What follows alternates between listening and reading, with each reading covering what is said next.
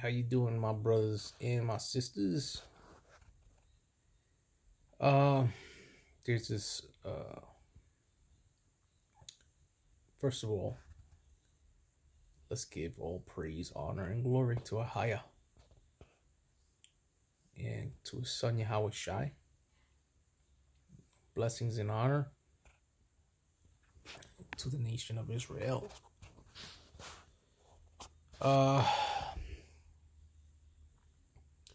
there's this sister. Her name is Princess. It's Lana or Lean. I don't know what her name is, but she's our sister. She's on YouTube saying that Christ is not coming, and she said that the kingdom of God is within us, and we made this mess, and we have to take ourselves out of this mess. I love her a lot, but she doesn't know what she's talking about. She's calling Christ a liar, and she likes to quote from Deuteronomy, and I think she said Deuteronomy 14, that no man pays for another man's sin. And another thing she says is that there are many religions in the world. I wrote her a message on her comment in the comment area for her videos, and I told her that the Bible states, and you guys can all look this up. It states to study to show yourself approved, and unfortunately, she is not a studied child of God.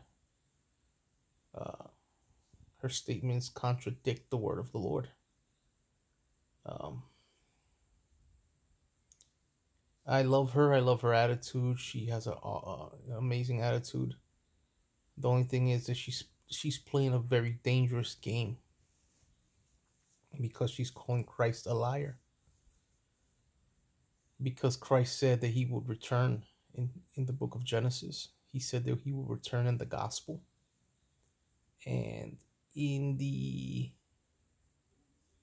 Old Testament, it states that the Lord will save his people from their captivity, and he would rule the nations with an iron rod. This is all in the Bible. So she doesn't know what she's talking about. The other thing is, the Lord says, I am the way, the truth, and the life. No one comes to the Father but by me. That is also written in the Bible. It is written. There's only one faith, one religion, one true religion. That is faith in Christ and following the commandments of the Lord. Salvation comes through faith in Christ and keeping of the commandments of God.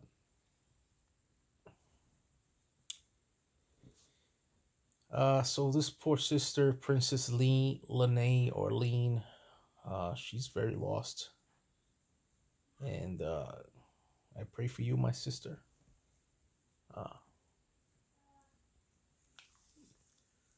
Christ came, and he's coming again.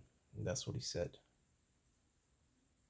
Please do not mislead people with your lack of knowledge and education on the Bible. You should repent, and you should read your Bible so you can show yourself approved, and so you can teach people the right way. Okay, you can't listen to your spirit or what you feel you're being told to say to people.